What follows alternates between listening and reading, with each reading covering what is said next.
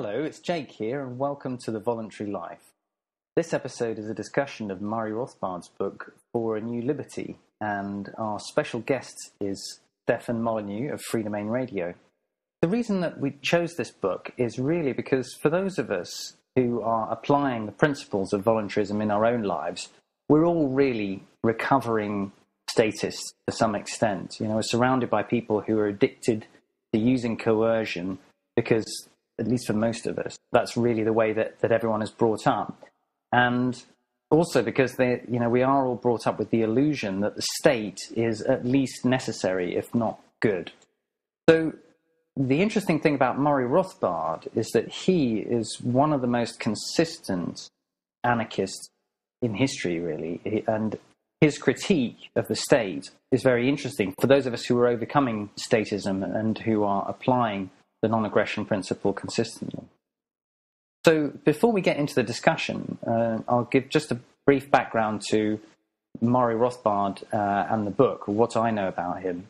Rothbard was an academic economist of the Austrian school, and he's actually the man who created the term anarcho-capitalism. He was the main figure responsible for linking anarchism with free market economics in the 20th century. He was born in the 1920s in New York. His parents were Jewish immigrants from Eastern Europe, and he said about his upbringing that he grew up in a communist culture.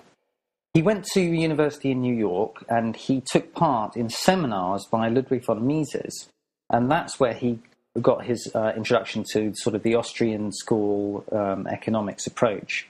He actually had contact with the Ayn Rand circle for a while, although these two great thinkers fell out with each other. And I think it's interesting that one of the reasons that they fell out was that they actually called each other on the contradictions that they had as thinkers.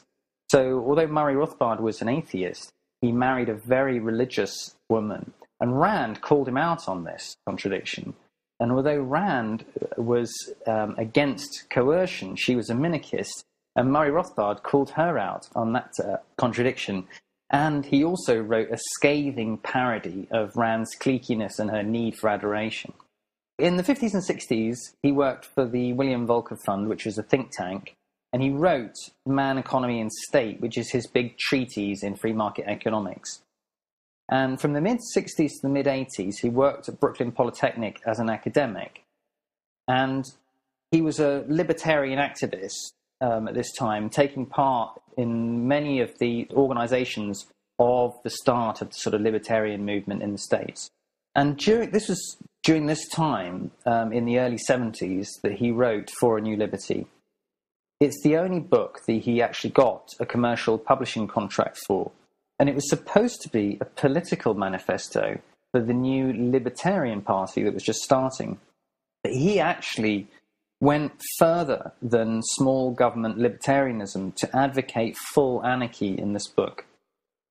So the book starts with a history of the libertarian movement, and it sort of highlights the origins of ideas of liberty in the Enlightenment and in the growth of free markets. And he spends a lot of time talking about the American Revolution and the importance of it as he sees it. It then goes through and outlines the principles of libertarianism, the non-aggression principle, and other sort of core ideas. And then he goes on to apply these principles to a whole range of political issues, from taxes to wars to the welfare state, poverty, and so forth. And finally, he ends the book with his own ideas for political action. After he wrote For a New Liberty, he continued writing on subjects ranging from the Great Depression, money, and the ethics of liberty, and so forth. And he was further involved in the libertarian movement throughout his life. He was one of the people instrumental in setting up the Mises Institute. In the mid-1980s, he got his first professorship at the University of Las Vegas, and he stayed there until he died in 1995. And I think it's interesting to just look briefly at his character. One of the things that strikes me about Murray Rothbard is that he lived during really the high point of the sort of collectivist ideology. Although the state wasn't bigger then, the ideas of communism and socialism were probably at their most popular during his lifetime. And I get the sense that within his chosen career as an academic and a political activist, he was quite isolated. He fell out with a lot of minarchists in his time, and he struggled as an academic, and he actually remarked that, although it was a lot less consistent than his approach, Nozick's book, Anarchy, State and Utopia, was far better known during his lifetime as, as a writer on anarchy than Murray Rothbard was. And I think he found that difficult to see, a much sort of less structured approach to anarchy becoming that bit more famous than he was. As a person, a lot of people talk about how prolific a writer he was and how many different subjects he wrote about. But I think it's interesting to note that he also was a person with some significant neuroses. He was a very poor sleeper, and he had a terrible fear of heights. So although he lived in New York City, he was actually afraid to go up skyscrapers. And his experience of New York was probably totally different because he tried to stay at ground level. He was also known as a very good-humoured and witty person. And one of the stories that I remember hearing about him from one of the Mises podcasts was about a libertarian drinks reception that took place on the top of the World Trade Center towers. And he apparently thought this was an important thing to try and go to, even though he was terribly afraid of heights. So he didn't show up until halfway through the event, when the doors opened to the lift, and Rothbard emerged completely covered in sweat and obviously really freaked out by being up that high. And he says to everyone, "Comrades, I bring you greetings from planet Earth," which I thought was quite good-humoured of him under the circumstances. So I think he's a really interesting writer for those of us who are interested in really looking at the non-aggression principles seriously as a framework for our own lives. But he is somebody who also has some important contradictions of his own, especially in his ideas about political action, and we do get into that in the discussion that you're about to hear. So that's the intro. I hope that was useful, and I hope you enjoy the discussion, and thanks so much for listening, and on to the discussion. All right, well, welcome everyone. How exciting. We're talking about For a New Liberty by Murray Rothbard. There isn't really any set way of doing this. We're just going to have a chat. So if you have any thoughts or questions or insights about the book, then just jump in. There's some slightly odd stuff in there about history.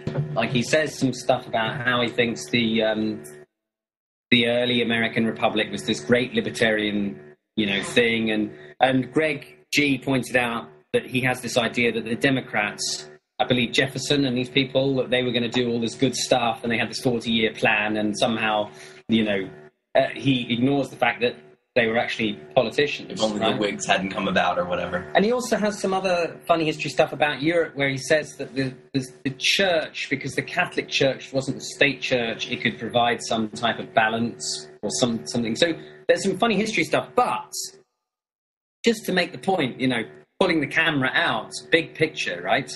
This is a book written in the 1970s that, in many ways, of all the millions of books out there, this one has got such a clear exposition of a lot of the most fundamental principles of libertarianism, right? Yeah, and not only the principles, but a little bit of how things would work. Right, and so, in the grand scheme of things, I think this is a pretty good book. I mean, it actually, a lot of the stuff that we talk about on Freedomain Radio, this book, you could read or listen to lots of it, and none of it would seem at all off message with a really principled approach to freedom.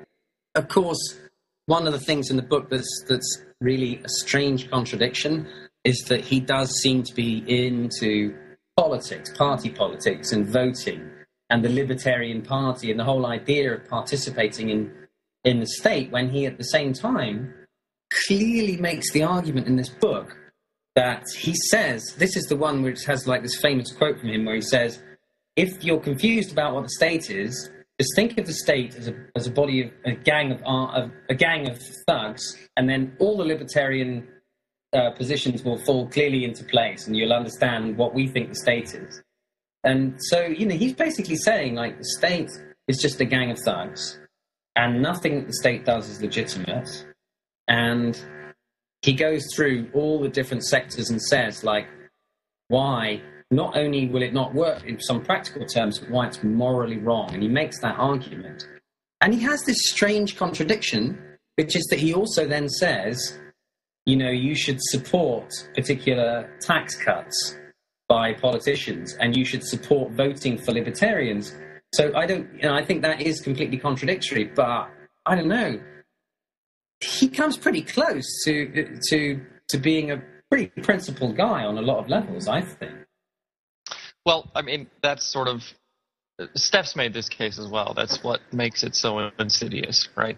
I mean, he probably does the best job of all of obfuscating the fact that the state is evil, and that there is no such thing as a necessary evil, right? Like, if you're going to lay out the case, like Rothbard does in this book, step by step by step, of why a state is a really bad idea for organizing society, but then at the same time saying, well, we can't get rid of it, so we need to manage it, right? Oh, no, Greg, he does not say we can't get rid of it. There's nowhere in this book that he says we can't get rid of the state. In fact, he says the opposite. He says, just like slavery, you should call for the immediate abandonment of everything to do with the state, even if, in practical terms, you don't think it's going to happen tomorrow. He says everything the state does is like a body of thugs, and it's all wrong. Does he call for the abolishment of the state, though? Well... Does he call for anarchism in his book? Yes, he does. Oh, he does. See, I thought he was trying to make the case for basically libertarian government. No, he's making the case for anarchy. Oh. That's what's so radical about the book. He was asked to do a book which was called The Libertarian Manifesto, but the joke of it is, it's actually a manifesto for anarchy, for no government. Yeah, see, reading the first couple of chapters, I was left with the impression that he was asking for, or making the case for, some form of limited government, like whatever the ideal in his mind was of government as it stood in, say, 1777. No, not in any way. He's not making that case. Murray Rothbard coined the term anarcho-capitalist. I became an anarchist through listening to this stuff. Not specifically this book. Yeah, was it for the power market, or was No, it was something on Free Talk Live that actually flipped me over. But the point is, I was listening to this to stuff that was influenced because Murray Rothbard was the main guy, basically. So all the other ones were influenced by him. Sure. So I became an anarchist through this. I'd just like to add, agreeing with Jake, that one of the reasons I came on to this conversation was this book made a big, big difference for me. And it also moved me much closer towards voluntarism and anarchism. This book was probably the first time I heard of Spooner. Then I read some of Spooner's stuff. And then I started talking to people. I was involved in the party at the time, and I started talking about stuff with people and started realizing they weren't going with me on this, and how it was just you could just totally see a rift coming along. And I thought, well, this doesn't make any sense. And then Rothbard puts in his book too, if I remember right, and I really haven't I read the book more than once, but I haven't read it like just right before coming here, but I've got dog ears and all kinds of things through it. But if I remember right, the thing that I heard from him when I was reading the book was, if anyone ever thought they were going to do anything politically, it would be a purely educational campaign, which is the only thing that I had ever gotten involved with in the first place. But then after I got thinking about it more, then I started realizing that wasn't even it too. And I just wanted to jump in here and say, this book was a big part of that thought process continuing. I noticed a lot of people do some thinking, and they might go to a party outside of the two major parties, and then once they find that party, then they stop because they think they've found the answer. And then there's some people who keep digging after that, and then they move even further. And books like this help that happen. Well, just to jump in and follow up on what Debbie was just saying, Murray Rothbard, not this particular book, but Power and Market, which was the banned part of his massive tome, that Power and Market, I read that after listening to a little bit of Steph's podcasts, and he quoted Murray Rothbard once or twice, so I ordered that from Mises.org, and reading that first chapter of that is what finally tipped me to the part where I could clearly say, yeah, I'm an anarchist or anarcho-capitalist. It was when he made the point in a particular paragraph about that an organization that purports to protect your property by violating your property rights, like just pointing out that flat contradiction, and that was kind of what I needed. So just to toss in my own personal experience of Murray Rothbard was the tipping point for me. Right. And I think, I certainly think that Murray Rothbard, I read a very interesting book called It Usually Begins with Ayn Rand, which is a description of all these characters in the sort of like 50s, 60s and 70s, or maybe 60s and 70s, like Murray Rothbard and Ayn Rand, and this guy who was involved in the libertarian movement, right, and he was sort of seeing all these people. And, it's the same with Ayn Rand, she clearly had some really wacky ideas. Some of her ideas were very odd, and things went a bit strange in terms of her sort of social circle. But nonetheless, she was incredibly important and made incredible steps. And Rothbard was actually more consistent than Ayn Rand in many ways, because he actually was an anarchist, and he was a fully stated anarchist.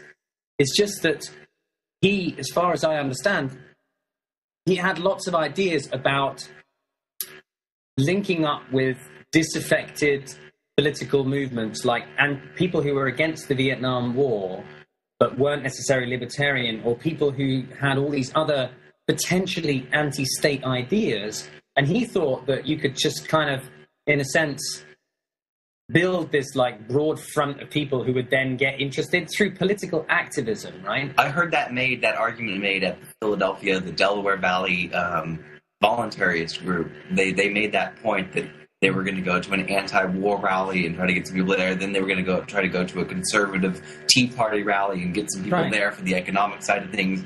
And it's all very let's try to branch out and try to make as big of a group of a circle of friends as possible. And Rothbard in this book, he starts off. You remember the first chapter? He's like, "Oh, isn't it exciting that the Libertarian Party's got X votes and this, that, and the other?" Right. Right. And as far as I'm concerned, that was an experiment. Rothbard was a really good speech maker, and he tried it.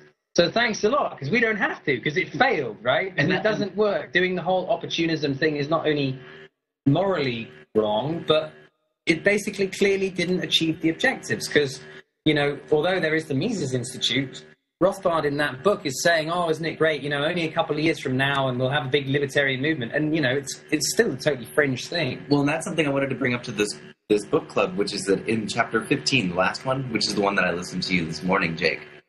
Listened to with you this morning, the one about the strategy for liberty, he states pretty clearly that he thinks it's about 20 years away.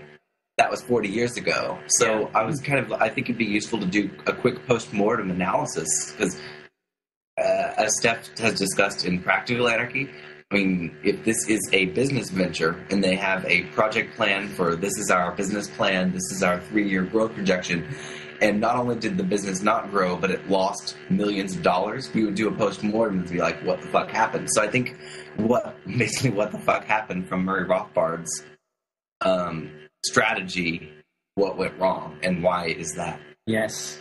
No, I think that's a good thing for us to talk about. But just before we go into that, I was thinking it would be really interesting to hear, from other people on the call who've also read the book, what were your thoughts, and what do you think about this sort of debate that we've been having? Well, maybe I could take the microphone. For me, the discussion about American history not so interesting because I'm a German, and so I don't know much about American history, and so I'm looking at this from a European perspective. But I'd just like to say how I experienced reading the book or hearing the book. I heard it twice and made some notes here. I found it very enlightening for me, and that although I have listened to Steph's podcasts very, very much, so maybe about 500 or 600, and so the arguments and the perspectives were not new to me, but I found his way of stating his arguments and the conciseness, or that's probably wrong, but of the chapter 3, the state. I found this very powerful, and it was very clear, and it had moral fervor to it, and I really liked to listen to him, and I found it very convincing. And I was amazed that a book that is so old has already these arguments in it, because I thought because for me all these perspectives came from Steph. And so I thought this was all pretty new, because I'm pretty new to the political discussion of anarchy. So for me, it was also a huge revelation to see that there is a longer debate about the state, and there's a longer intellectual tradition about anarchy. So I found this book, apart from these political discussions, maybe chapter 15 or 14, these I didn't found so appealing, because I mean it's politics, and that's boring, I think. But the arguments for anarchy in the chapter 2 and 3, I found very, very powerful. So that's my thing. Cool, thanks. That's really interesting to hear. And yeah, I know what you mean about the political bits. And I found myself, when he's saying, well, then Carter says this, and I was thinking, what, Carter? I mean, this is like ancient history. That was when you and I started to drift off a little bit. Yeah. We turned it off about 5 minutes till the end. But. Because it seemed to me like Rothbard is a funny mixture between. I know what you mean, Heiko. I think that he's a great writer, and many times when he's talking about the principles, it's really clear and very, very well written. Frankly, the logic is really clearly written.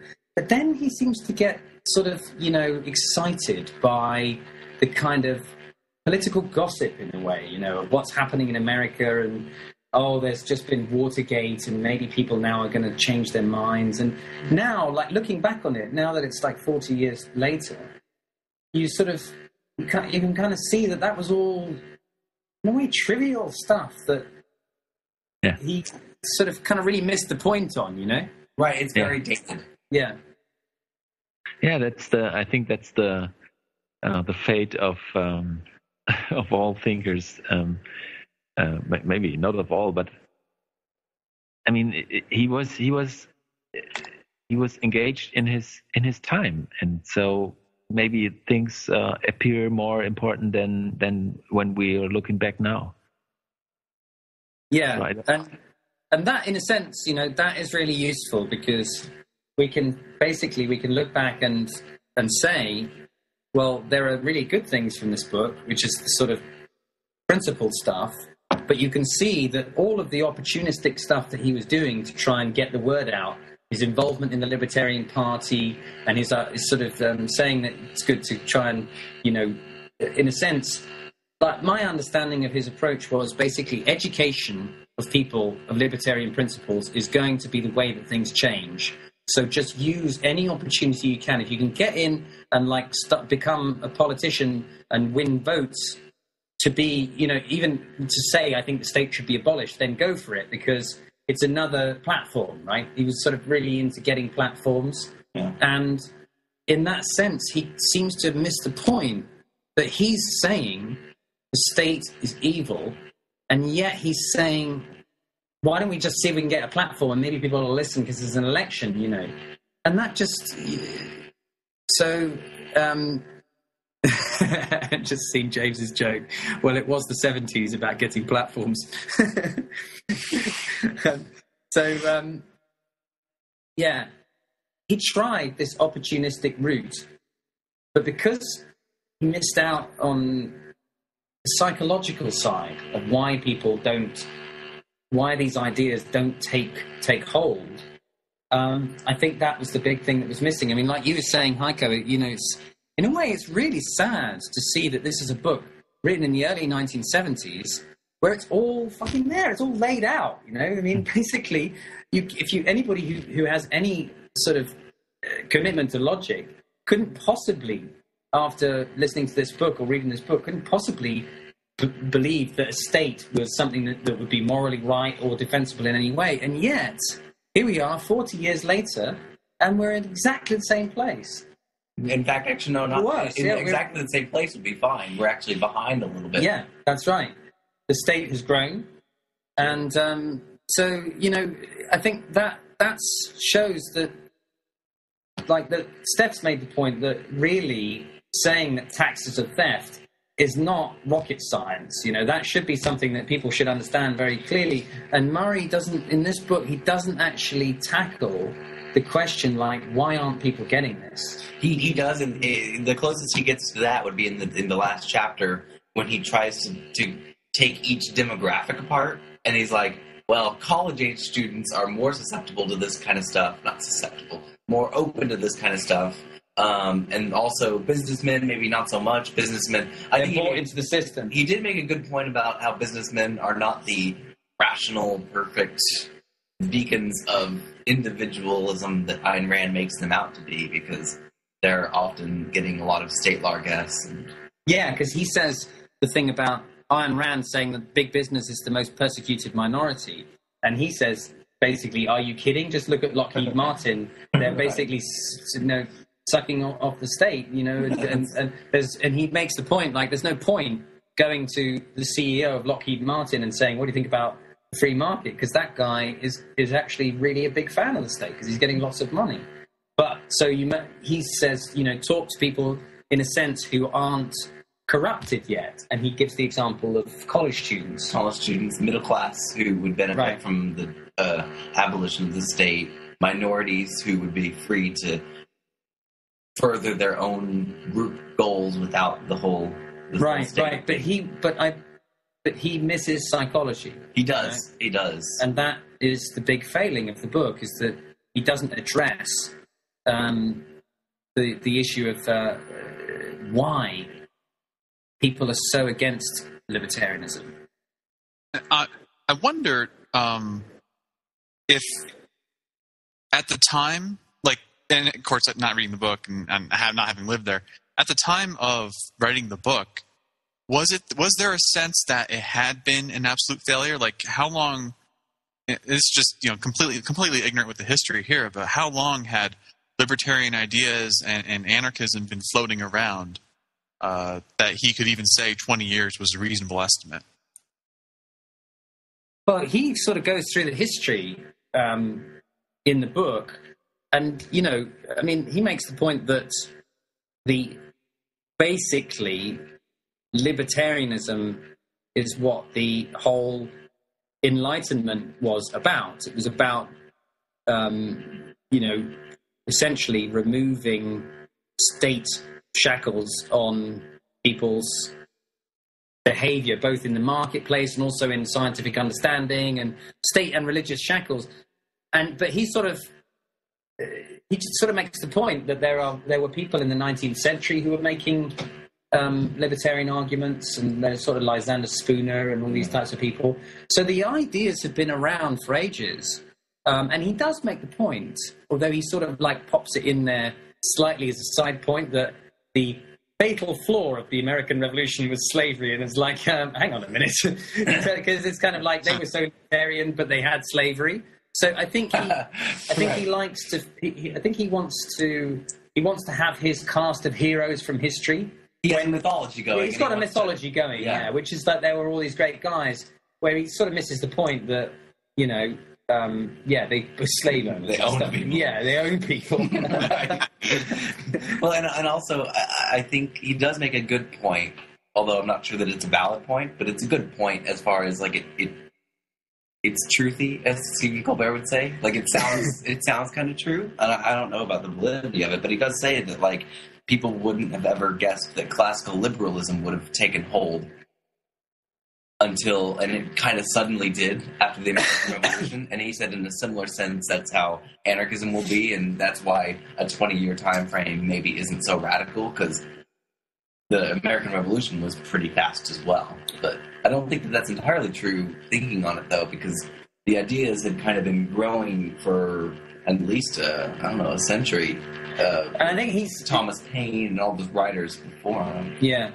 And like, although I haven't read Lysander Spooner, so I'm not sure exactly quite what he did or whatever, but certainly, at least my understanding, and this may be misreading of it, but my understanding is that this guy, Murray Rothbard, was one of the first ones to be clearly both an anarchist and a proponent of, in essentially, free market capitalist progress, or, you know, like commerce and trade and stuff. Because I think some of these 19th century anarchists were more like, let's go and sit in the woods type anarchists. They're considered in the individualism anarchist camp, which is very close to the anarcho-capitalism, but not quite in the... But as far as I understand, you can tell me if this is totally wrong, but like I think Thoreau is one of these guys. And he did go and sit in the woods, didn't he? Yes, he did.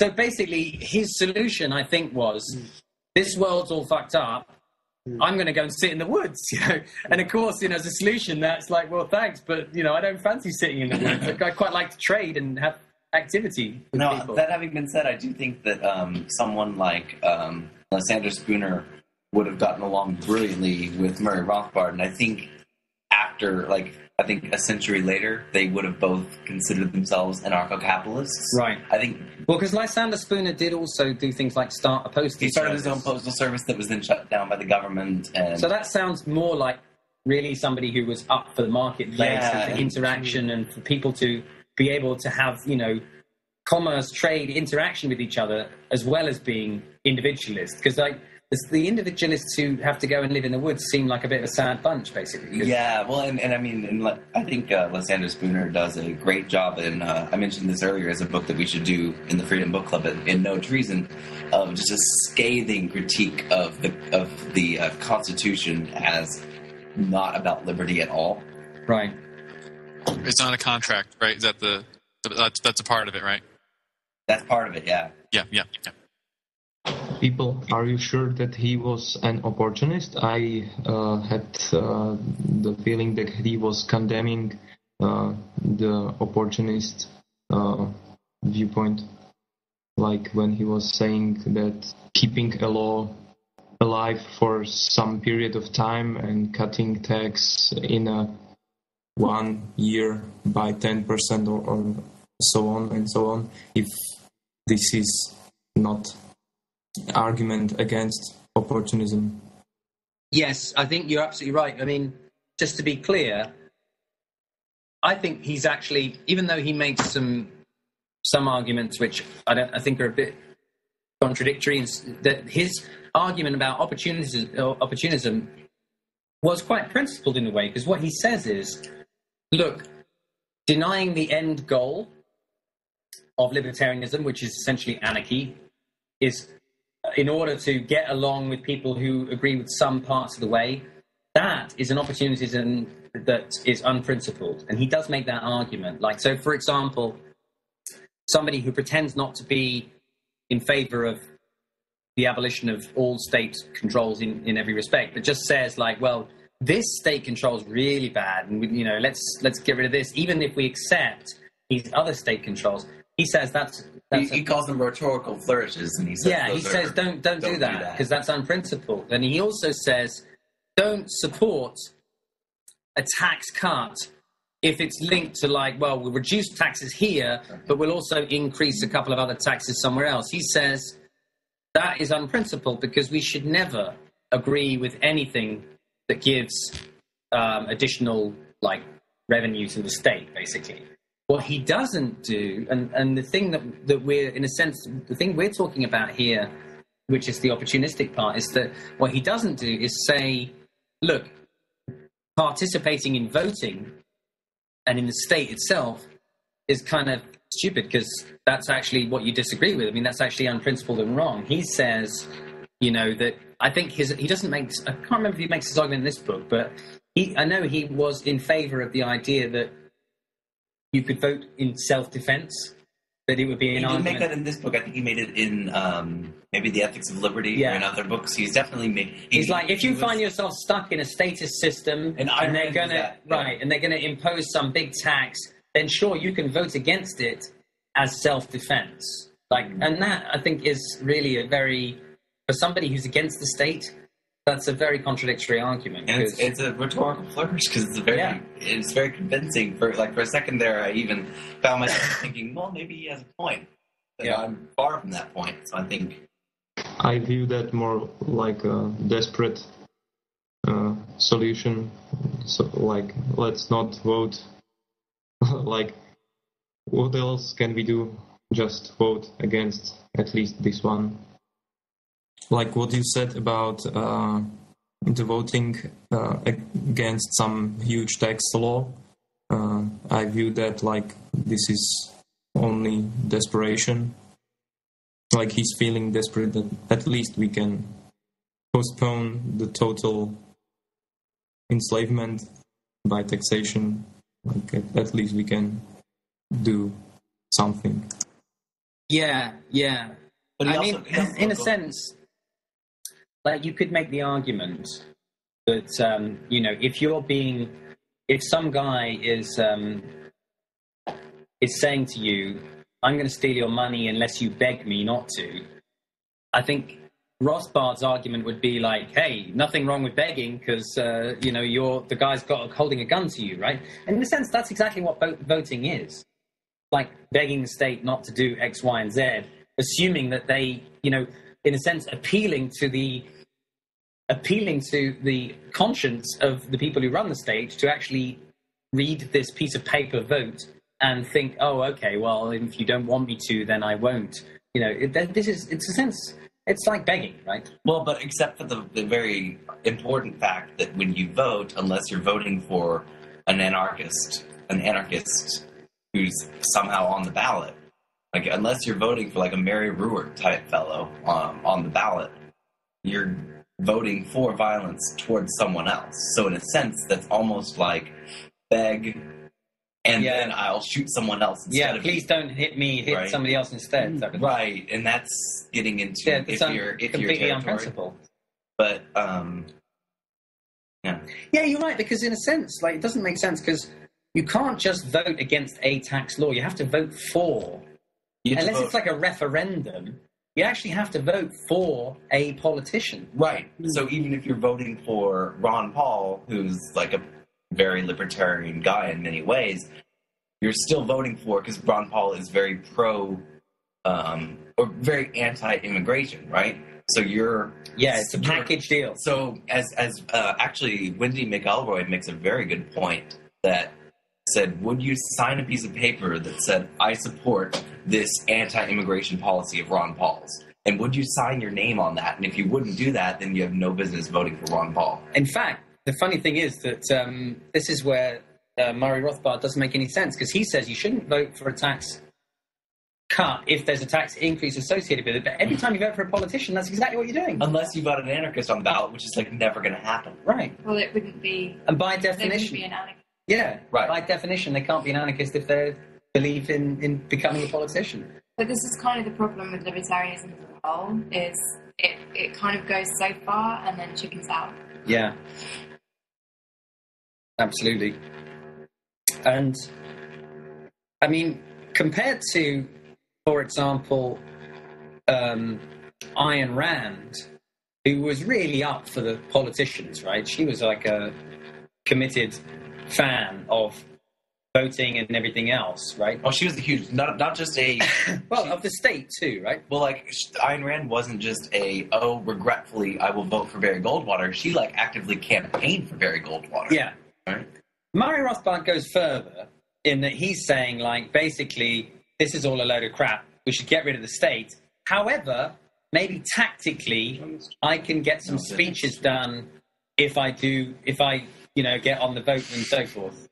Right. I think that's a good point about if you're voting for a politician, you can't just vote against the tax, right? You're voting for a politician. Right. You're voting for other policies that, as good as Ron Paul is on many issues, just his immigration alone, let alone his other policies, lead him to be you're voting for statist policies. Yeah. I just wanted to add I was thinking about this book because I know, like, there are some books that there was actually an article in Free Talk Live, and I don't even know who did it, that I heard, which really tipped me over to being an anarchist. But this book has some great arguments that really clarified things in my mind. So, for example, free speech, right?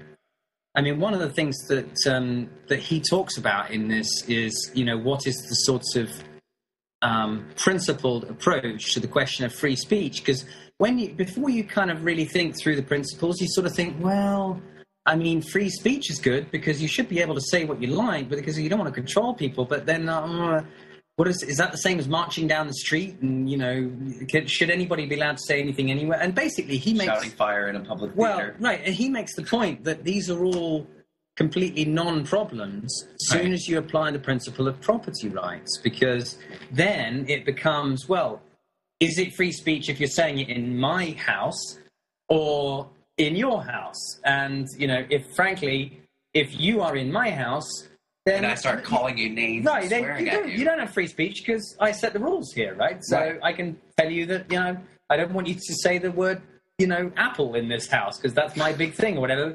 The point being that there's actually a principle which shows what free speech is and what it isn't. Right. And the other thing is that he talks about the issue of, the only way to have free speech is actually if there are people who have the freedom to own their own, internet connections, or he doesn't say that because it's in the 70s, but he says printing presses and stuff like that. So the point being, like, you're free to say what you want only if you have the means to say it, like the means to communicate without somebody else. And that's a property issue. That's about having the right, sort of being unimpeded in having people around your house that you can say things to, or in having a printing press or whatever. Well, and that's actually something that Steph has run into with banning people on the boards, because people often conflate free speech and they don't see the property rights behind it. So they see that, oh, you're a libertarian, you should agree with free speech, as I have the right to slander you on your own website.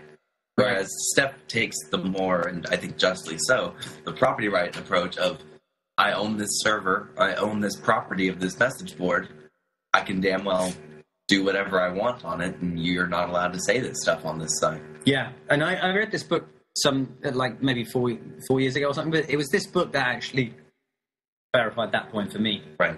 That's a good point to make, yeah. And not to bring it to another book, but he, in Ethics of Liberty, he makes some fairly radical claims about, say, children, and how children should at any age be allowed to leave their households if they don't like their parenting. And again, that starts with property rights, that even a child owns his own property. And it's starting with the principle of property rights rather than, oh, but that makes me feel uncomfortable, so let's set an arbitrary age. Right? Yeah. Does anyone know if he had kids? I don't think so. He didn't have kids. I for some reason, I have no real evidence to back that up, but I don't think that I know he had a wife who was Christian, although he was anarchist.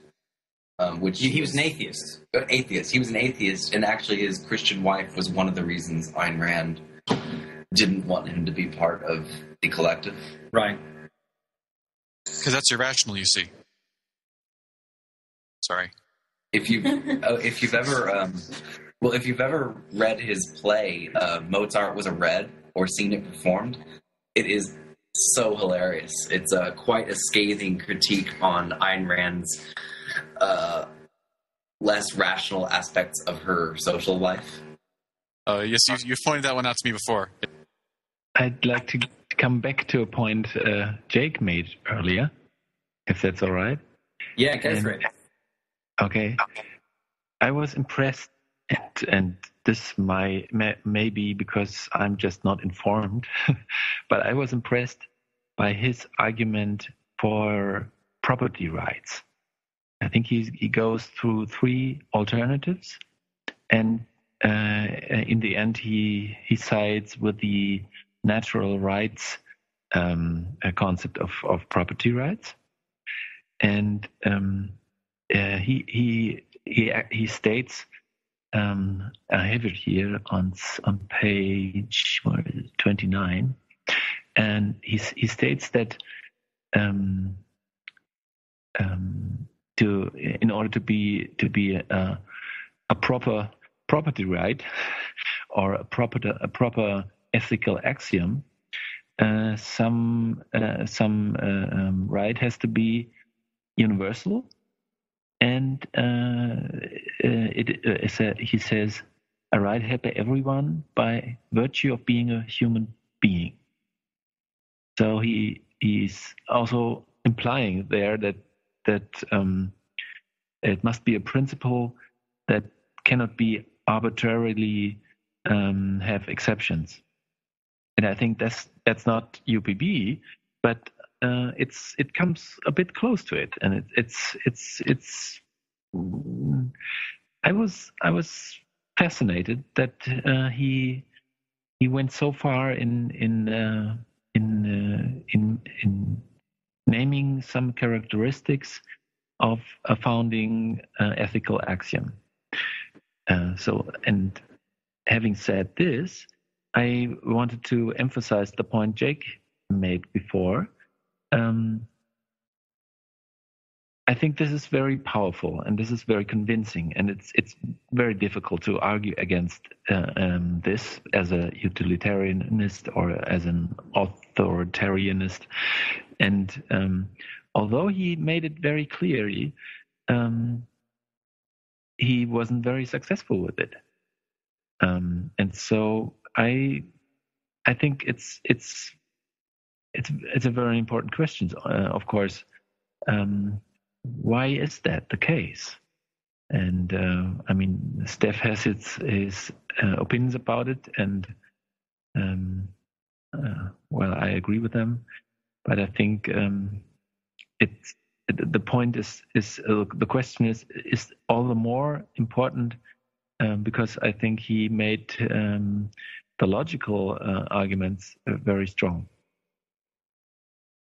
Right. Yeah. In other words, you can't fault in many senses. You can't fault the logic. So there's got to be a good explanation as to why his sort of strategy is such a total failure after 40 years. Because although we've talked about some of the gaps and some of the sort of contradictions, in general, his ethical background seems to me to be also, as Heiko was saying, seems pretty good, because he's saying basically there has to be a basis in objective material fact about being a human being that defines what you understand to be ethics.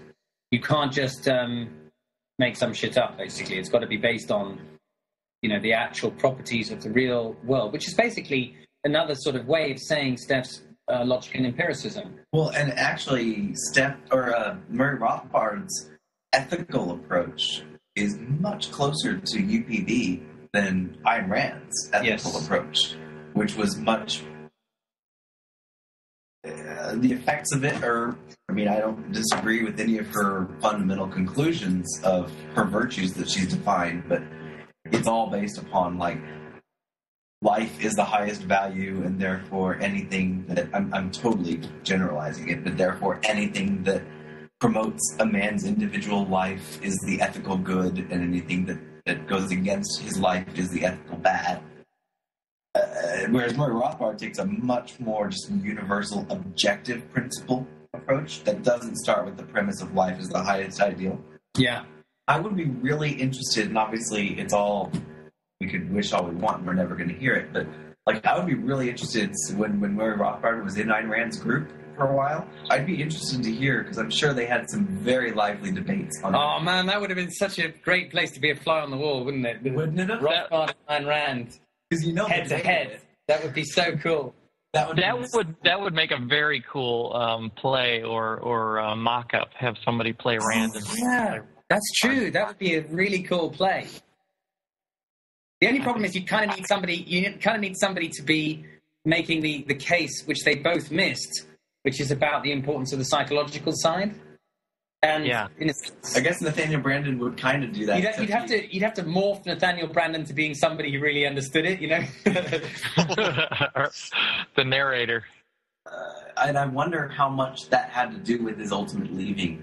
I know there was this story around, like, she wanted his wife. She said that he couldn't remain with his wife if she was going to be Catholic or whatever. And that all may be true, but I do wonder how much the anarchism had Oh, I think it must have had something to do with it. Because the thing is, right, Murray Rothbard was a very good debater, right? And can you imagine if you're a minarchist and you're really attached to that view and you've got Murray Rothbard making the case.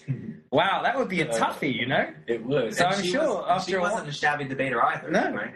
So I'm sure after a while that she kind of said, you know, I can't be having this anymore. This guy's getting on my nerves, you know? Sure.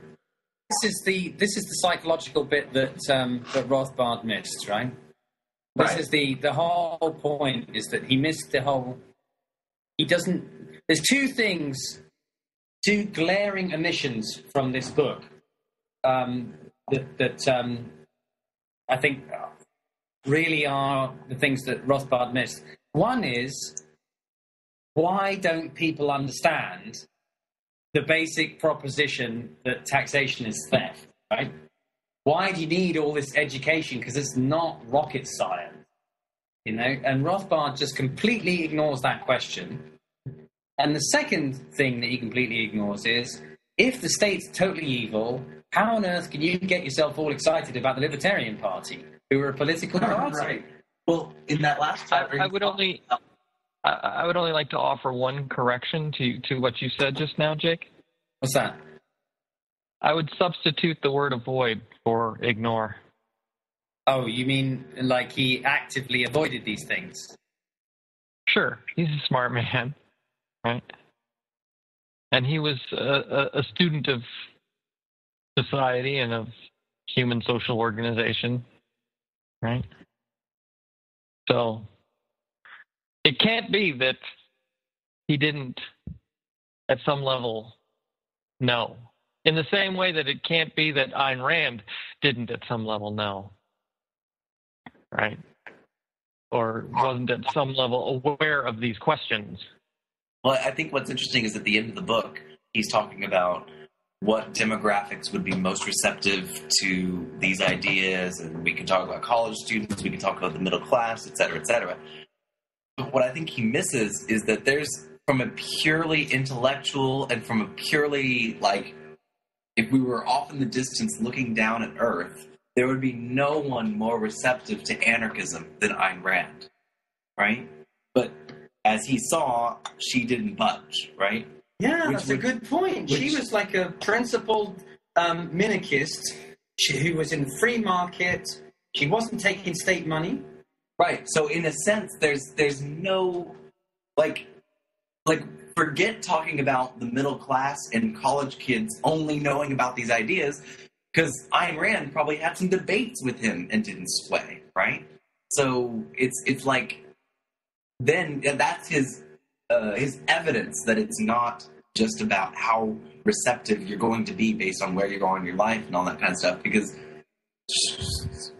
I think it's a really reasonable point that he makes when he says, look, somebody who's running a corporation is already basically corrupt because they are taking money from the state So don't expect them to, turn around and become an anarchist and be anti-statist, right? And he makes that point, which I think is a fair enough point, right? But you're right, he misses the point that, okay, well, if it's only about, in a sense, economic circumstances, then, as you say, Ayn Rand, look at her, she's in the free market, she's writing Already books, agrees with you on 99%. already agrees with 90%. Why on earth wouldn't she be up for the last 5%, right? Right. The last 5% are the hardest. Oh, yeah, absolutely. And welcome, Steph. How you doing? Oh, I'm great. Thanks. Sorry, just we were at the zoo, so we're back. We've just been talking about For a New Liberty by Murray Rothbard. Yes, very interesting book. And, well, I guess lots of people have had lots of thoughts about it. Did you have any thoughts? Yeah, I mean, I think it's probably similar to what most people have, which is that it's a good book. I mean, it's a great book, in my opinion. It's well worth the read. At the same time, it has a kind of dry abstraction to it that is hard for me to connect to. And I get this with the sort of Jeff Riddenback read books on libertarianism. I find that there is a kind of otherworldliness to them, and so that's always been my challenge. I view them, they're sort of akin to science fiction stories in a way, and it's like, it'd be cool if, but with no particular map on how to get there. It's always seemed like another planet with no shuttle route, if that makes any sense. But I've certainly really enjoyed his. I mean, I started reading his stuff long after I did all my DRO theory and so on, and I thought that there was some stuff that was missing in what he did, but I'm sure he would read the same of mine and say, yeah, lots of stuff missing from yours too, Whitey. So, I thought it was it's a book that's well worth reading, in my opinion. Yeah, we were talking about how, I think it was Heiko was saying that it's kind of amazing that this is in the early 70s and there were these, a lot of these anarchist principles were being laid out, but that was like ages ago. And what happened, So we were talking about sort of the lack of impact in a sense, and maybe the very academic nature of the way that it's presented could be part of that. Then again, Jeff Riddenback does have a role to play in that because he's got such a hilarious voice that I think if they had somebody else reading it, it might sound different.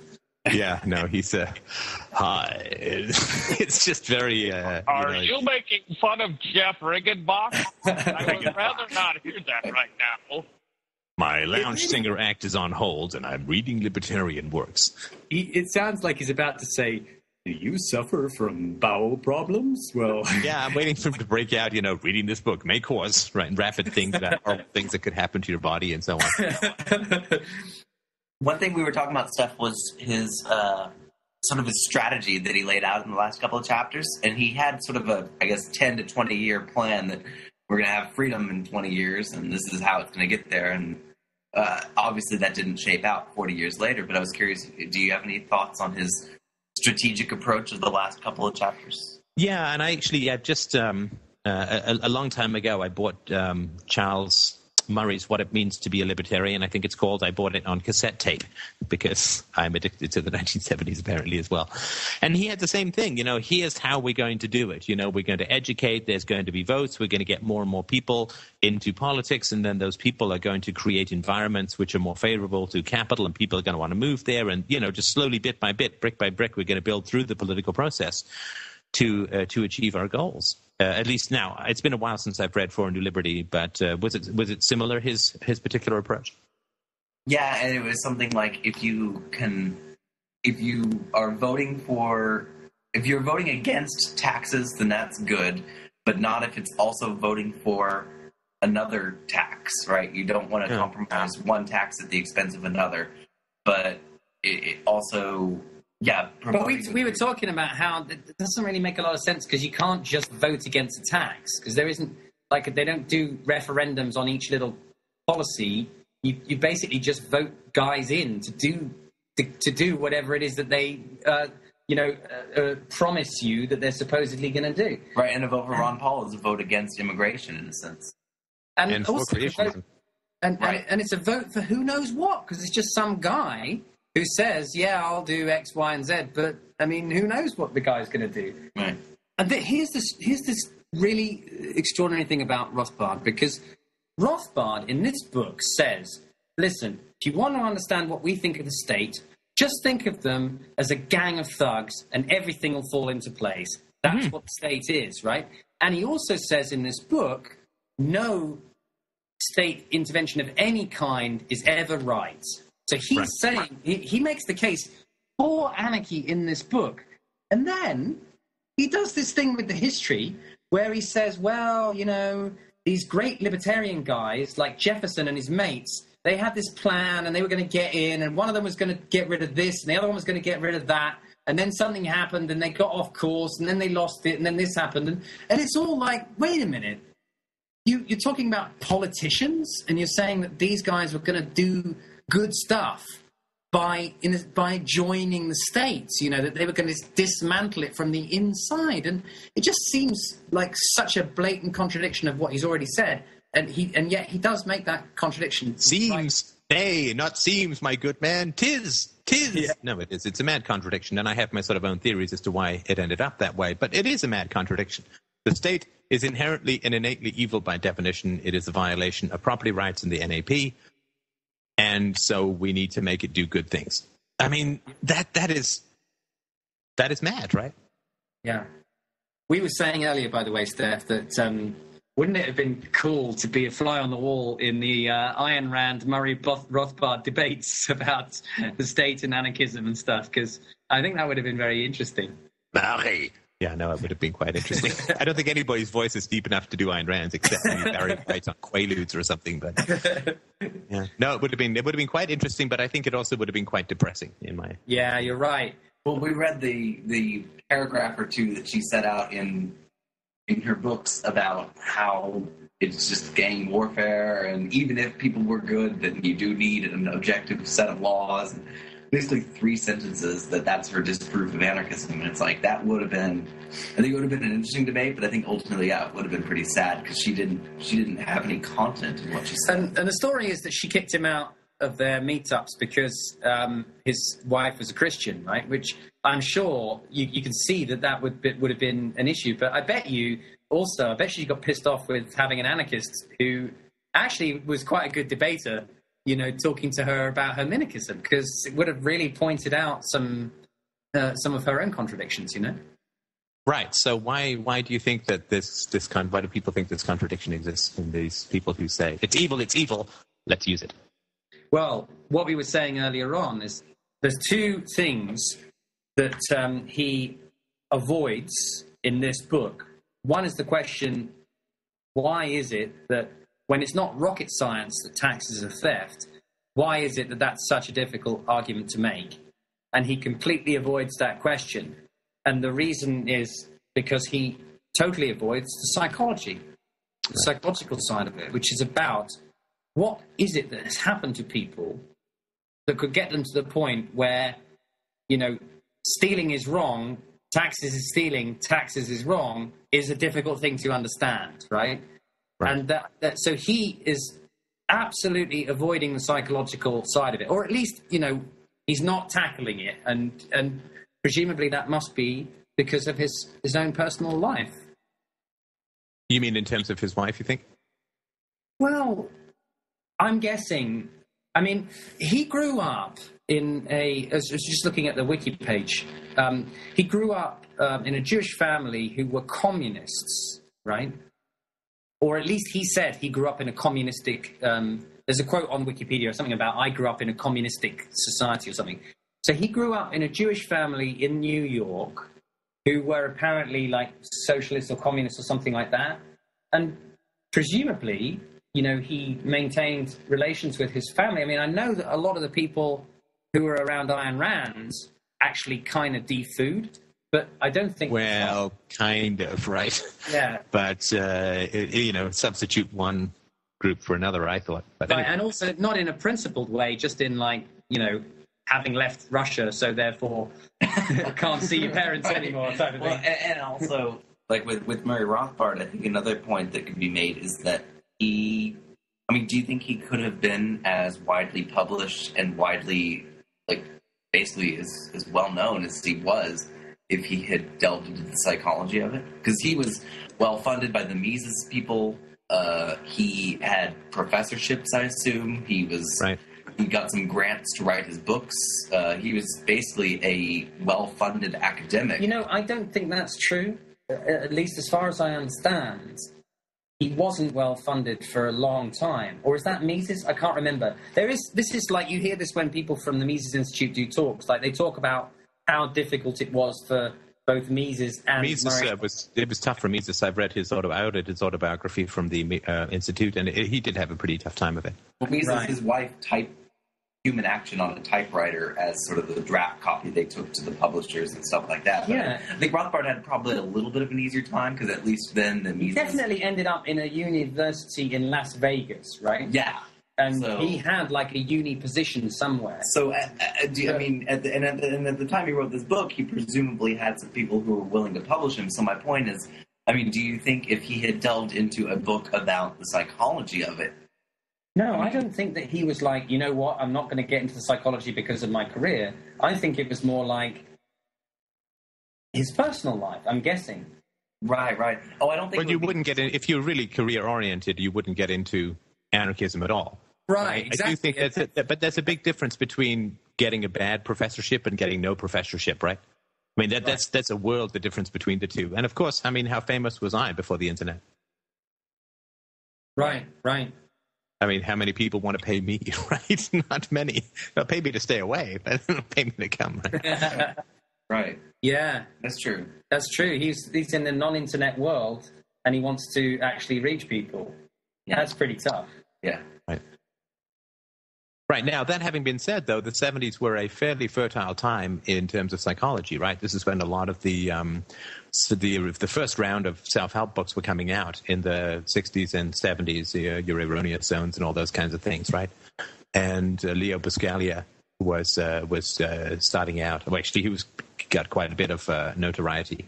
And so there was, there was potential to go from the political, minarchist, Misesian, libertarian world more into the psychology world, but that would have been a tough leap for sure, and it would have put him smack dab against the objectivists who had a pretty hideous revolt against psychology with the Brandon split.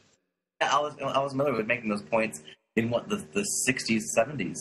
So. Oh yeah, for sure, and of course Freud was making them. He said that religion was, a psychological problem of immaturity, and that went all the way back to the womb and early feelings of the sort of oneness with the universe is the oneness with the mother that people are always trying to get back to. So it's certainly been around for, at least 130, 140 years. So it wasn't impossible, but it would have meant a pretty radical break. I think we can see how resolutely anti-psychological a lot of libertarians are. Yes. Interestingly, he does actually mention, in this book, I noticed that he mentioned Thomas Satz, the psychologist, and I think he mentions it purely from a perspective of, he's a libertarian who's helped people free themselves from involuntary servitude in psychological institutions, right? Which, and I know, but definitely there were a whole bunch of pretty rough, the medical profession in dealing with psychological problems in the 50s and 60s. There was still some really hardcore, punitive regimes in many of the mental health institutes that presumably this guy, I haven't read any of his books, but presumably this guy was talking about. But what I'm saying is, Rothbard was a man who was widely read.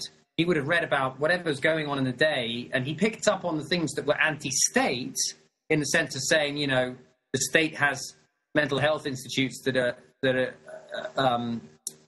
are punitive and damaging to people. But he didn't pick up on, in a sense, the other side of the psychology field, which is looking at what leads people to have particular outlooks and defenses and so forth.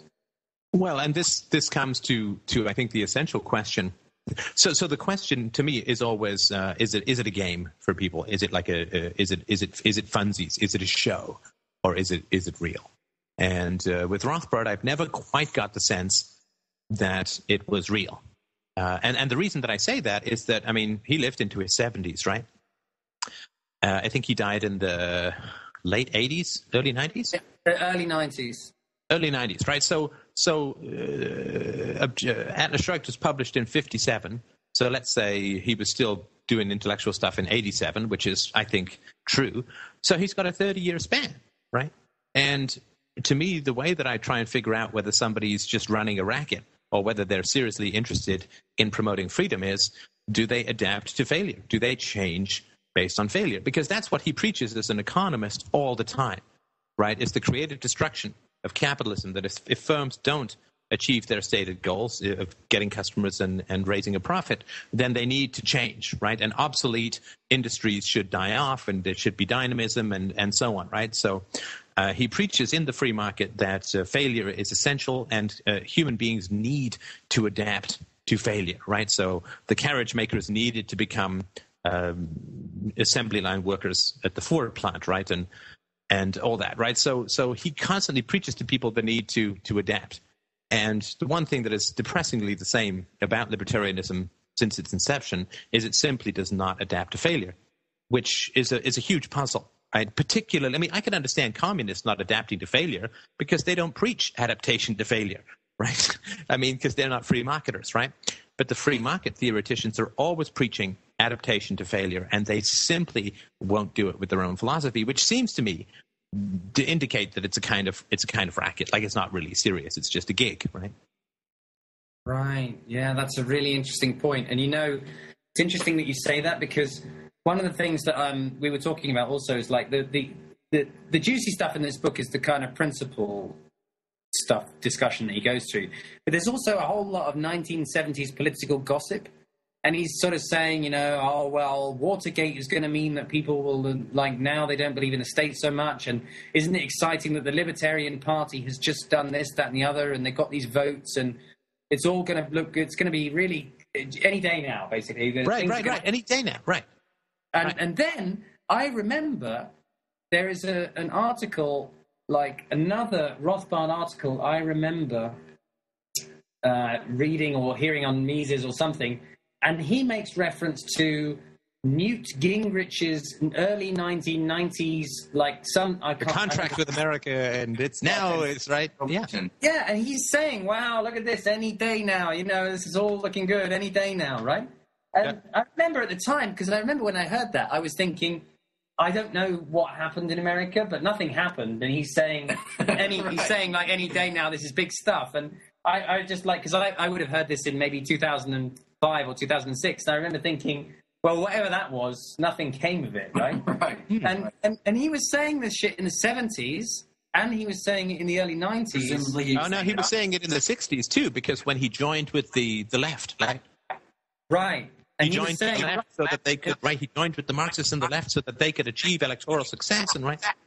Yeah, because he was saying the anti-Vietnam movement is going to, really take off to be an anti-state movement. Let's rock and roll with these guys, and then we'll, any day now. Yeah, any day now, exactly. And I guarantee you, he would have been saying any day now with the Ron Paul success. Well, as his followers are, right? Exactly. And by success, I just mean popularity. Right. So that is the snake oil, right? The snake oil is, it hasn't worked 100 times in the past, but trust me, this time, and with no reference, right? 100 times they say this is the time, and then it's not the time, and they simply will say 101 with no reference back to the past, right? Right. I mean, that is statism, right? Right. Because they're in a protected field, and it's either protected through academia or it's protected through the exploitation of children, which is Christianity, right? Either way, they're subsidized through an injustice, through a predation, right? And so, like all protected industries, they don't change. They don't review errors. Why? Because they're not in the market. And so but the only way they get to keep getting the money is to say, this time, with no reference to all the previous failures and no change. Because what is the purpose? The purpose is to get the money. There can't be, because that's the one constant, right? Whenever you see someone doing 100, they do the same thing 100 times and they get the same result. Well, that's the result. that they want, obviously, right? And so it has to be about, it's a gig. Because it's the one thing that's constant is they keep getting the money, right? By making the same promises. That's the snake oil side of it. At least that's the theory that I'm working with. I'm not saying it's 150% for sure, but I can't think of any other way to explain just this amazing inability to process failure. Because it can't be failure, right? It can't be failure for them. And so they must be succeeding at something else. And what they're succeeding at is having a gig, right?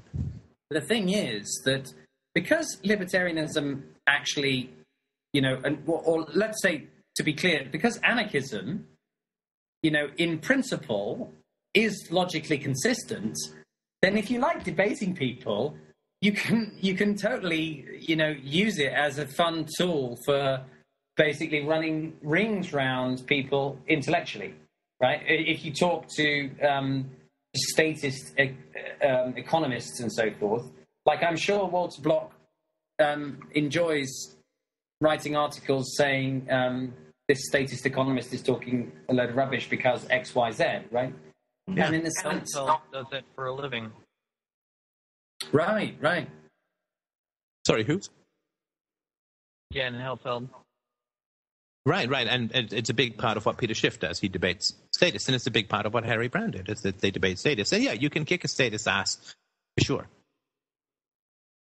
And I think that's what Murray Rothbard probably, that's what the gig was for him, was like, hey, look at how clever I am and how logically inconsistent all these other guys are. Well, I think that's maybe true psychologically, but the gig is much more practical, right? Which is words and income, right? Well, I know what you mean, but then again, it seems that Murray Rothbard put himself really far outside.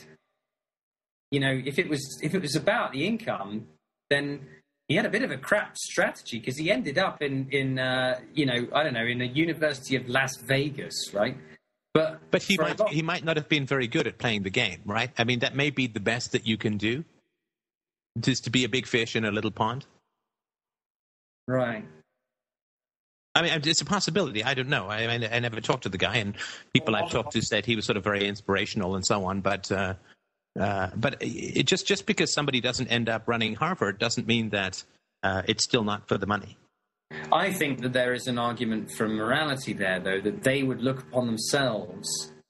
First of all, I think what they probably want to do is combine getting a comfy academic life with thinking to themselves, look at all this cool stuff that I'm doing to make the world a better place. Right. Yeah, for sure. And there is a bent that way. They are interested in that kind of stuff, right? But the challenge is always, why are they not interested in analyzing failure? Why is there this incredible paucity of self-criticism in a movement that is all about the dynamic and self-critical marketplace, right? Yeah. And it's got to be because they have different customers, right?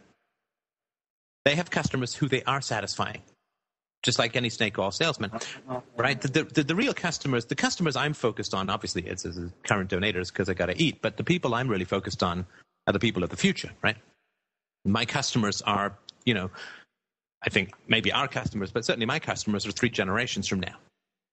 That they're the people that I really need to benefit, and and for me, all nice donators are just a way of getting that. I mean, hopefully you get benefit out of it too, but it's a way of leveraging the world, which is why I'm very concerned and interested in whether I'm succeeding or failing in what it is that I'm doing. And that's why it's always empirical. That's why we deal with personal relationships, because that's empirical, whereas politics is resolutely anti-empirical. You can make up whatever you want. We spent $20 million on the Ron Paul campaign. I'm sure we advanced the liberty cause. It's like, well, how do you know, right? But at least with personal relationships, you know, right? If you've got better improved personal relationships, if your marriage is better, if you've got bad people out of your life, that's empirical, that's testable.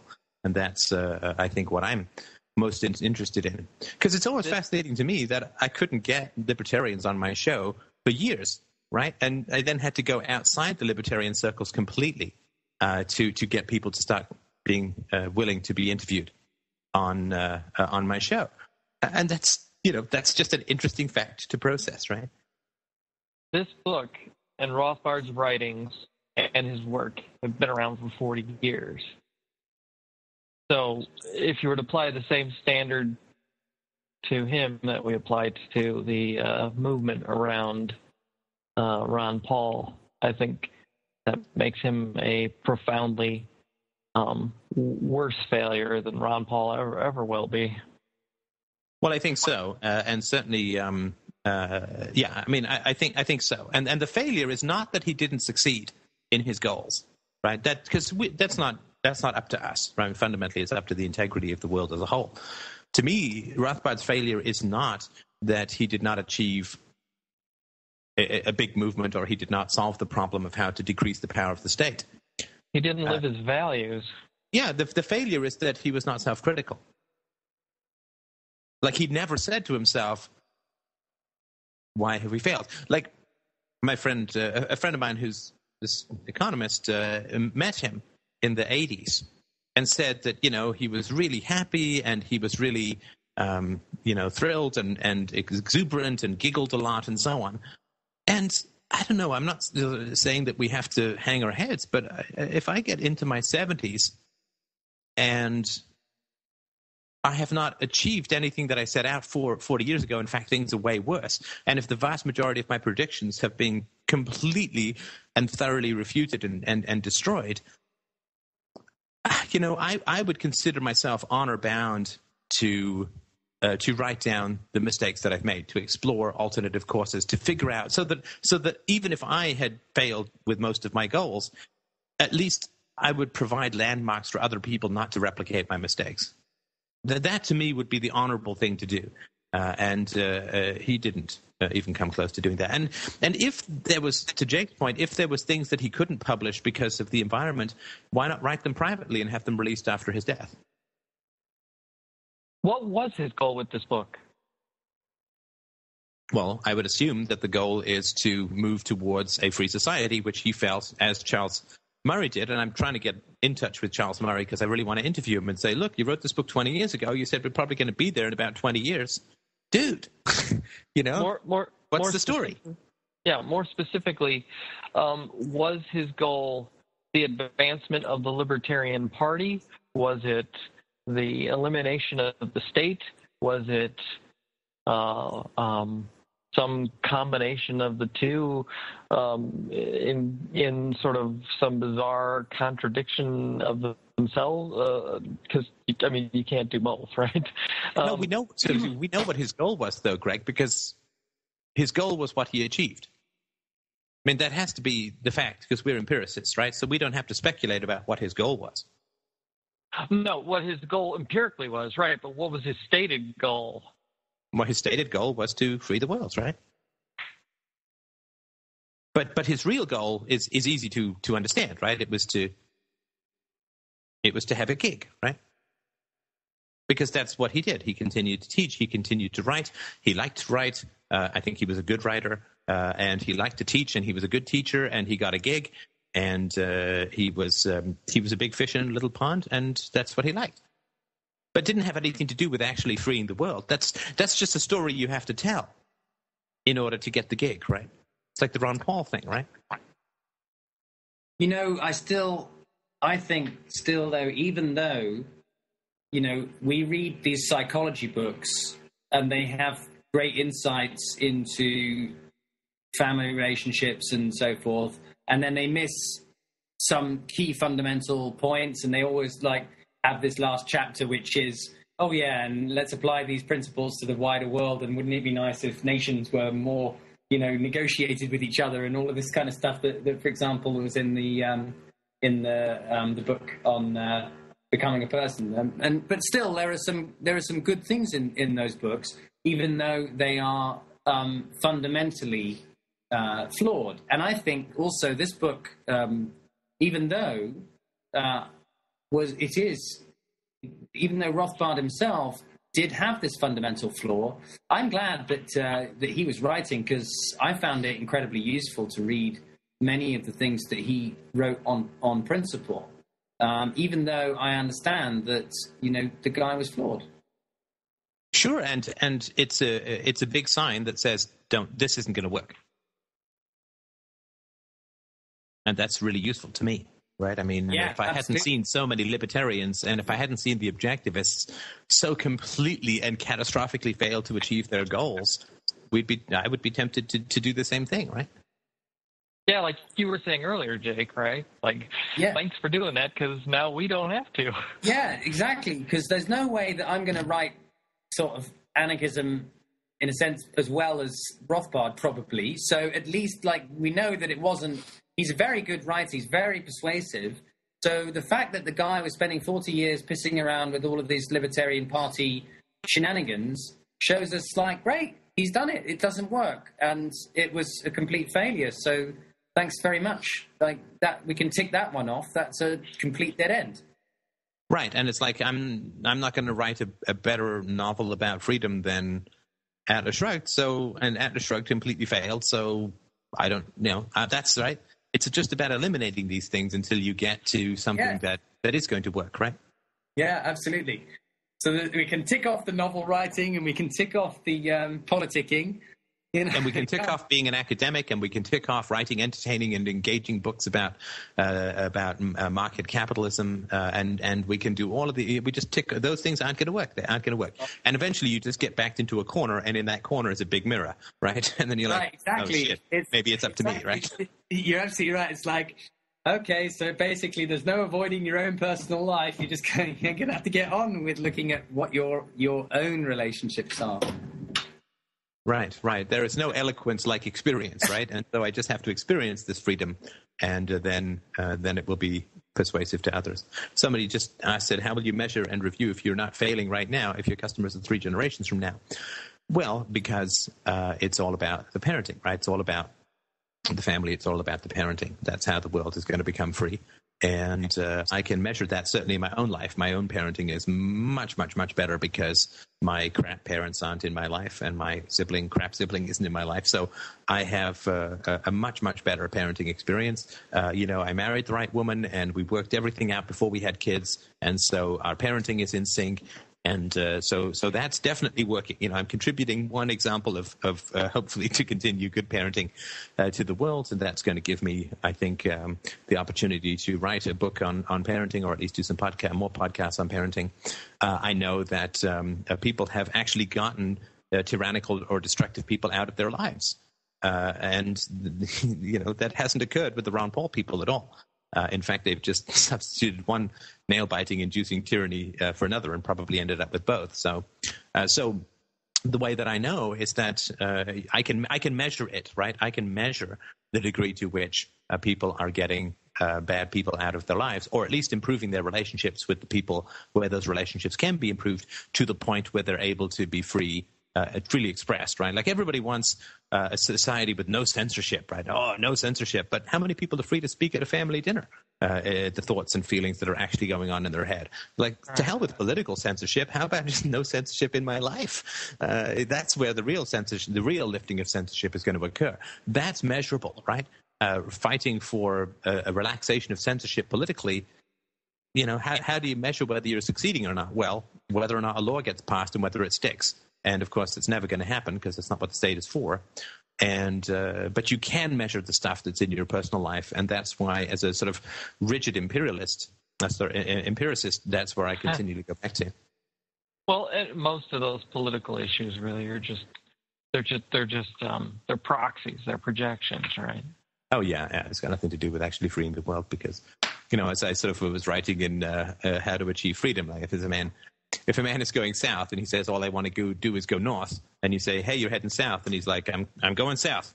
And you say, sorry, he says he's going south, and he says he wants to go north, and you say, hey, you're going south. He's like, I'm going north, and he keeps walking, and you give him a compass that says, hey, you're actually going south, and he throws it aside and says, I'm going north, right? At some point you're going to get that he really doesn't want to go north. He only wants to go south, and he's just saying he wants to go north.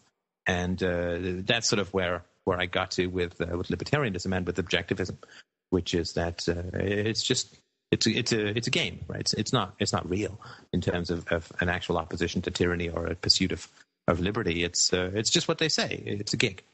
So it is frustrating to me that even with all of the stuff that was going on psychologically throughout the 50s and the 60s and the 70s, that there was just such a resolute ignoring of all of this stuff that was going on, and just a resolute avoidance of childhood, as if we all just sort of pop into existence as calmly rational beings in our 20s or something.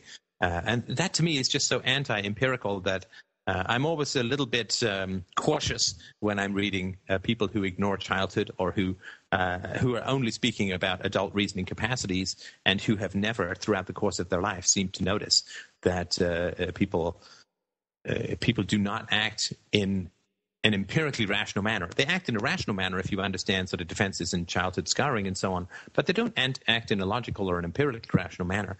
And people who've avoided that, when they claim to want to, let me just rephrase this in a way that's simpler and shorter. The degree to which thinkers ignore childhood and its effects on the psyche and then say they want to reform society, it's exactly the same to me as communists or socialists who ignore the workings of the free market and say they want to optimize economics. It can't be done, and it's just a kind of scam. Right. Just to clarify one point, Steph, when you say your customers are 3 generations away, I think, like, what I understand from that is that what you're saying is that the people who will actually feel the real benefits of what it is that you're trying to do are 3 generations away, because logically your customers are always going to be people who you have some direct interaction with. So in a sense, you are talking to the people and interacting with the people and getting donations from the people who are around now. It's just what I understand from it is that for all of us who are making the transition, there's quite a lot of pretty hard fucking work that goes along with it. And in 3 generations, it's going to be a lot more like, hey, I'm glad I live in a world now where, my parents and their parents had some better ideas about raising me type of thing. Is that what you mean? Well, this question comes up a lot, and I think it's a great question. Whenever I talk about the future, people are like, well, wait a minute, we don't want to be altruists, right? I mean, what's in it for me, right? Yeah, what's in it for me? And but the beauty of it is that unless we're happy, it's not going to work in the future, right? Yes, absolutely. But in that sense, why are you saying your customers are 3 generations down the line? Because surely you're trying to make people happy now. Is that also is the way forward, so to speak? Well, because I don't think that the two are mutually exclusive. So, for instance, because I have a daughter, I want her to grow up in a world that's not going to be a tyranny, right? And so there are the larger aspects, larger than the personal, though not deeper than the personal, right? Which is all of the DRO stuff and the practical anarchy and the everyday anarchy and the arguments for a stateless society, the opposition to war and all that kind of stuff. And that's for the future, right? Obviously, talking about DRO theory is not going to shift one cop on the beat in the present world. So we all understand that is we're not going to live to see that, but that is the roadmap for the future, right? So other people are going to inherit that, and that's the world that we want. But then the question is, how do we get there? Well, we get there through self-actualization, through honesty about our own histories, through exhorting people into better parenting, and get it good or get it gone in terms of relationships. So to me, I understand what you're saying.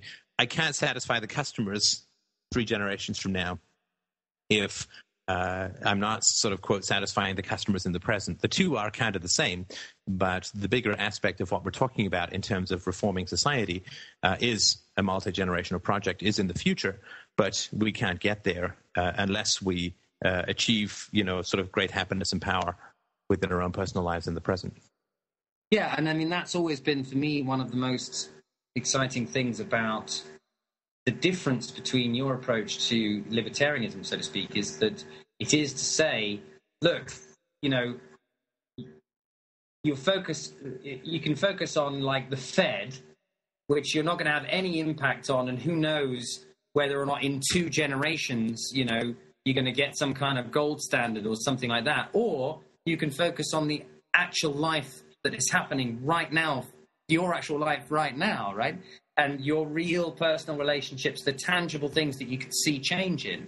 And that, to me, when you say I'm like looking at 3 generations down the line as my customers, I guess partly because, you see, I grew up in a communist family, and I was told that, in 3 generations down the line, we'll have the revolution, everyone will be happy and the world would be this better place. And we sacrifice now for that down the road. We're going to sacrifice now for this great future. That's, in a sense, that's the religious argument too. Is like, you might feel like shit, but when you're dead, it's going to be great, type of thing. Right. No, and I agree with you but I don't see the two as in any way opposing. Like, we don't sacrifice our happiness now for the sake of people in the future. In fact, if we sacrifice our happiness now, the people in the future won't be free. Like, right, the absolutely. two go one and the same. Yeah. And I completely understand that. I was just saying, like, in a sense, I think one has to be slightly careful about the context of the argument you're making about 3 generations down the line, because it could be misinterpreted in that way.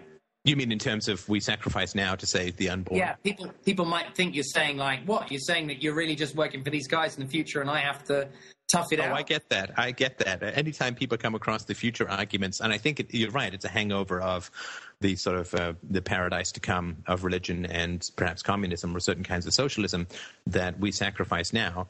And also, I guess it's like some of the bad parent stuff, like I sacrificed everything for you, like this idea that we sacrifice for the future and all that. And no, I certainly don't.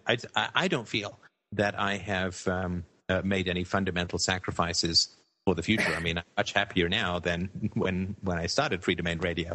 And I know, and that's not to say it's consistent or whatever, and sometimes it does feel like a pretty frickin' heavy load to bear. But for the most part, I haven't found it to be any kind of fundamental sacrifice. Like, I'm not sitting here going, man, oh man, I'd love to be back doing another software presentation in Anchorage, Alaska, but I guess I'll just find some way to be happy with these powerful conversations about philosophy, right? I mean, quite the opposite.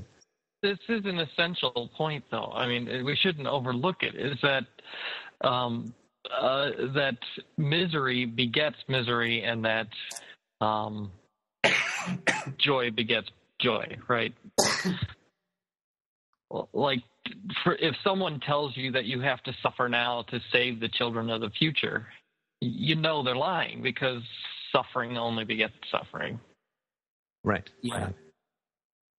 Except, and this is a tricky one that we have to tackle, which I think is an important point to make, is that, when you first start out dealing with your bad relationships and your own defenses, oh man, it feels like shit. I mean, it really does. But so does quitting heroin, right? But we understand that it's just a good thing to do, right? Right. So, Right, and in that case, there are tangible benefits that you get maybe not very soon, but quickly enough after working on it, right? And Steph's always been very upfront about that as well. So, but I just think, like,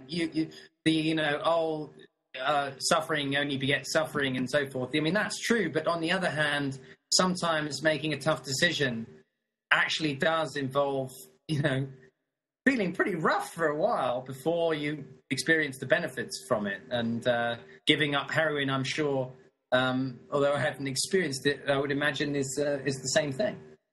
And of course, if everything that was good felt good, we wouldn't need philosophy. Just like we wouldn't need nutrition if everything that tasted good was good for you, right? Right, yeah. You would just do whatever felt like the most easiest and good in the moment. Right.